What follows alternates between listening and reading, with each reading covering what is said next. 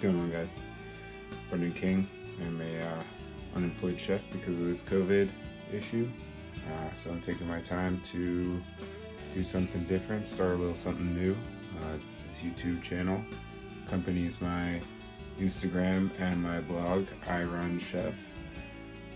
Thinking I'm going to use this time to learn a new skill, do some videos, editing, teach a few recipes, just kind of let you in on my world. Just hanging out in my kitchen for the current moment. I think we're going to dive a little deeper into what's in here.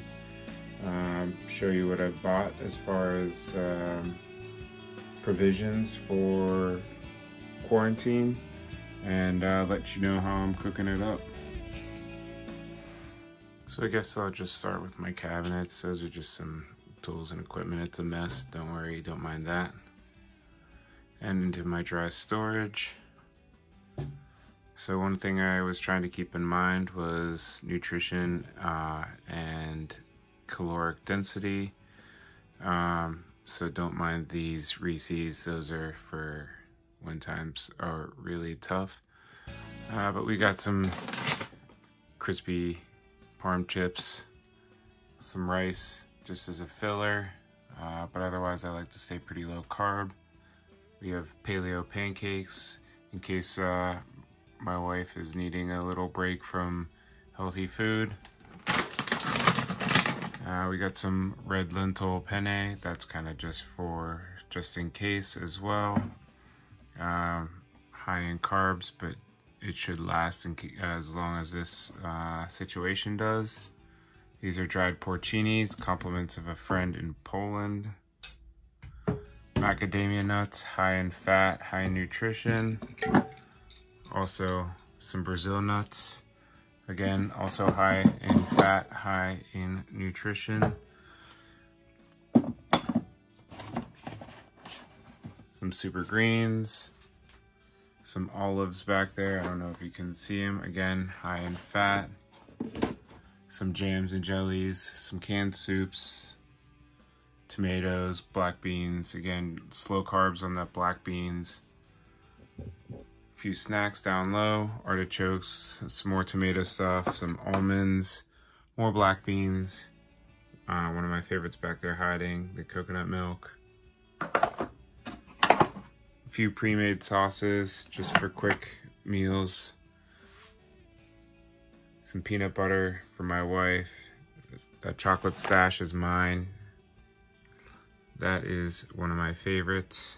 Definitely a guilty pleasure. Actually, it's dark chocolate. It's not that guilty at all. Actually, it's really good for you. In moderation, of course. And then under this dry storage, it's a lot of spices, everything bagel spice, salt, just some pantry spices, Goya adobo, Primal Kitchen dressing, of course, tons of canned tuna, and hiding back there we have some other canned fish, some mackerel, I think there's some sardines in there, again, stuff that will last, but also high in caloric density and nutritional value. And then my coffee and my wife's coffee. I don't know how to be a human without it.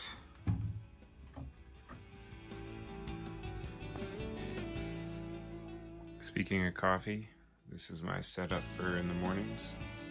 Rebel grinder, Rebel barista espresso machine, AeroPress, a mocha pot, Chemex, French press, a fellow for espresso press attachment on the AeroPress, and we also have a fellow kettle down low electric and another drip pot. Got a bunch of memorabilia on the fridge because it only makes sense. Actually right now I'll show you in the oven. Some spaghetti squash for dinner later.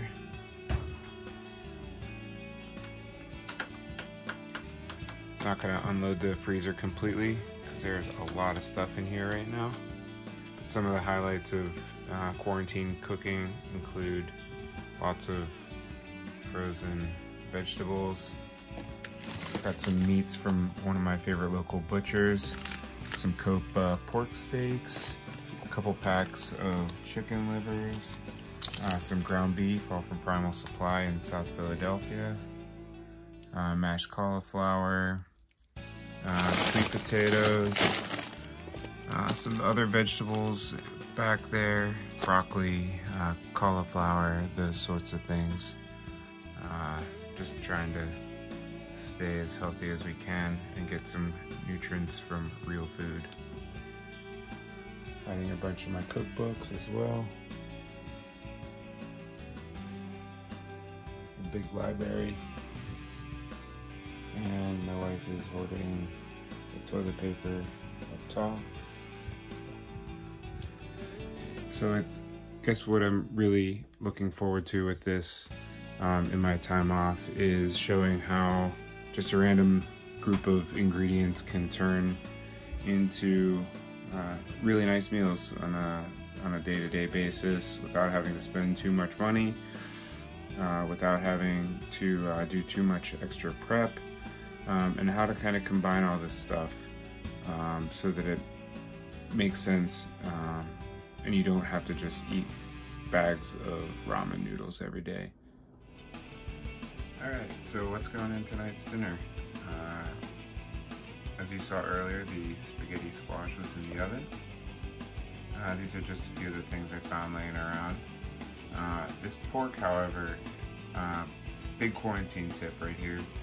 This was from a pork shoulder. I think I spent about $18 on it. This is going to be at least the fourth or fifth meal that my wife and I have eaten off of it. All of them different. We did tacos one day. We did it with tomato sauce another day to do with the stuffed eggplant. So there's a lot of good that you can do from just having a pork butt braised off. Tonight we're going to do it with these dates, some garlic, some lemon, pistachios, butter, and this Rogan Josh spice mix from Penzeys.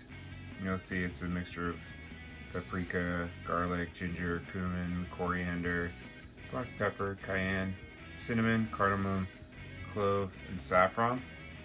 So we're going for a sort of Moroccan feel tonight with that spaghetti squash. I also have the remaining juice, or jus rather, that we cooked the pork in case I need any other extra liquid.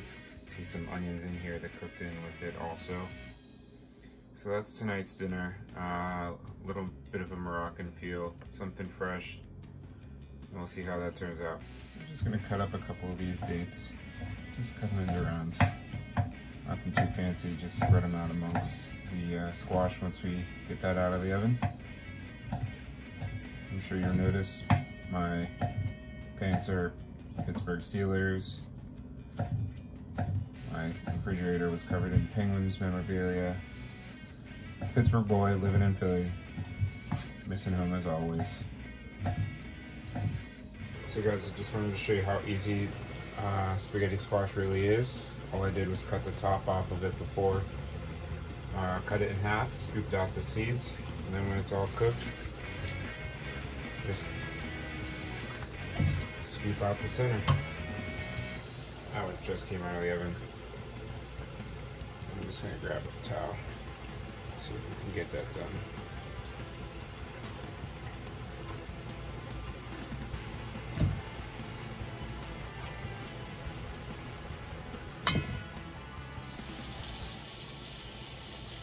So just added some Kerrygold Irish butter to the pan, and I'm gonna add more of that garlic that we had started with earlier. And really, guys, I know that sounds maybe a little bit more complicated than you might want to take on for a dinner right now, but I promise all this stuff was just hanging out, and there was no plan ahead of time. And I will make sure I have recipes in the future and do stuff that's a little less intimidating, I suppose. But really, this is just showing you how help you just think outside the box a little bit. You don't have to eat the same thing over and over.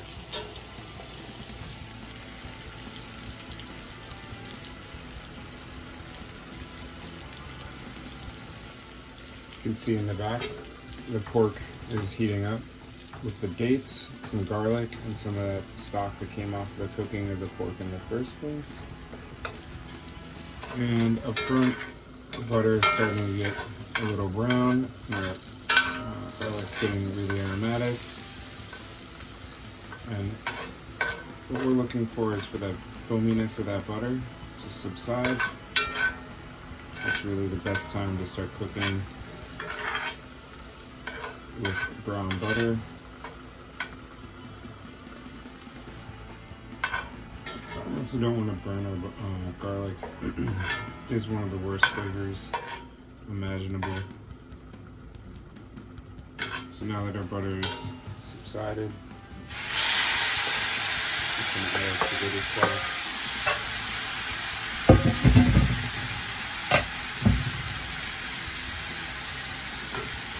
Also, I roasted the squash in the same pan in the oven, so I'm remembering to hold on to it. We're not trying to make 1,000 dishes here.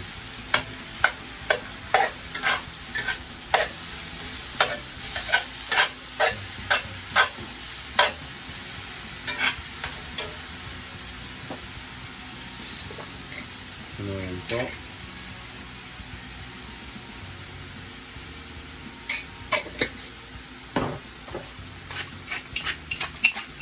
Ground black pepper.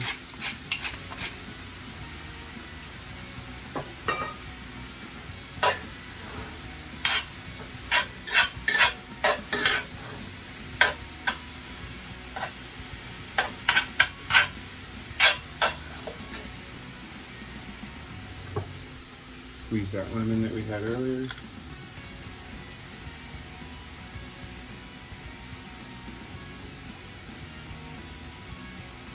The other half of that lemon went into dinner last night.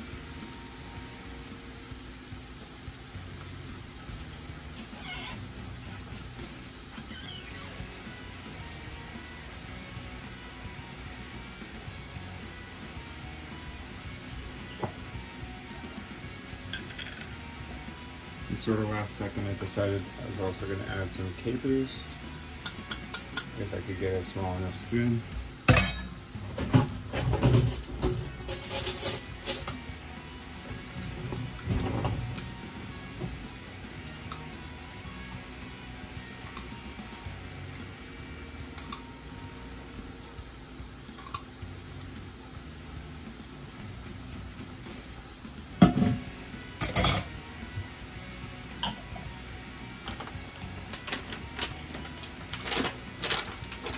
And of course, pistachios.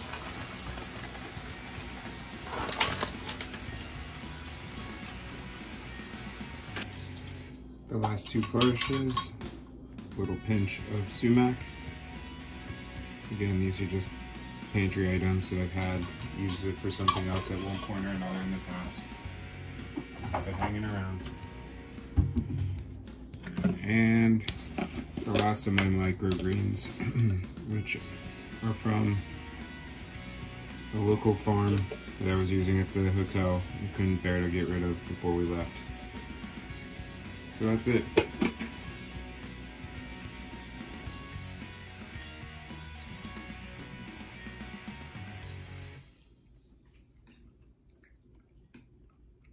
Marry me.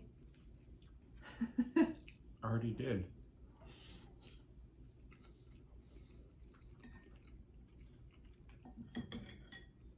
It is delish, people. Don't just talk to them like that. Why? Just talk to me. I don't know. I can talk to the internet, people. I guess. I don't know how this works yet. So it's good though? Mm-hmm. Delicious. What do you like? Love the spaghetti squash. Mm-hmm. I don't know. I love all of it. And that this pork has lasted 4 or 5 meals. Mm-hmm. It's pretty dope. Pretty dope. When have you ever said that before? I'll take it. This is quarantine cooking.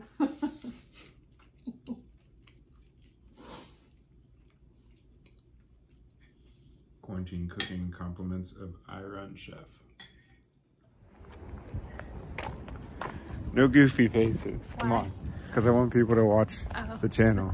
I don't want to scare them off. All they're gonna do is request to see me, and then I'll have to create a channel. No.